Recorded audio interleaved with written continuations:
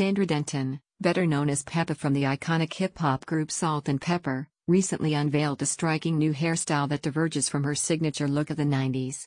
In a recent Instagram post, she showcased her transformed appearance, sporting long black hair with bangs framing her face.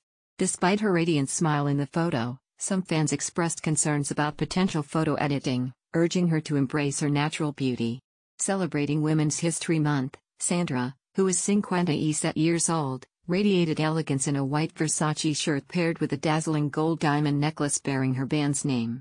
Alongside her picture, she shared a message emphasizing the empowerment of women, quoting a verse from Proverbs and encouraging the celebration of women's strength, courage, and grace. While many admirers praised her beauty both inside and out, some voiced reservations about the apparent use of filters in her post, affirming her natural allure without the need for digital alterations. Nonetheless, the admiration for Sandra's timeless charm was palpable, echoing sentiments of awe and appreciation from her devoted fanbase. Salt N Pepa's illustrious career traces back to their formation in New York City in 1985, comprising Cheryl James, Salt, Sandra Denton, Pepa, and Deidre Muriel Roper, DJ Spinderella.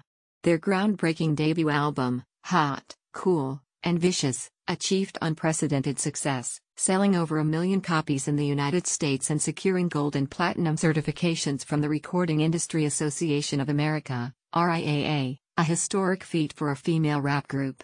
Throughout the 80s and 90s, Salt N Pepa churned out chart-topping hits like What a Man. Shoop.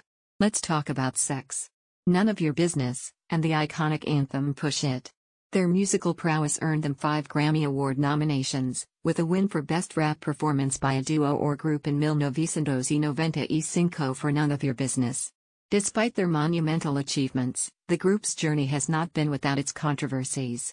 DJ Spinderella's exclusion from the 2015 biopic chronicling the band's legacy sparked outrage, as she was omitted from the narrative despite her significant contributions.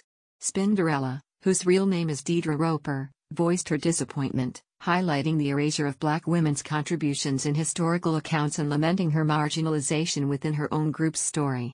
Spinderella's legal battles with the group further underscored the complexities within Salt N Pepa's history, shedding light on issues of compensation and recognition. However, despite the challenges and controversies, Salt N Pepa's indelible impact on hip-hop culture remains undeniable, cementing their status as trailblazers in the music industry.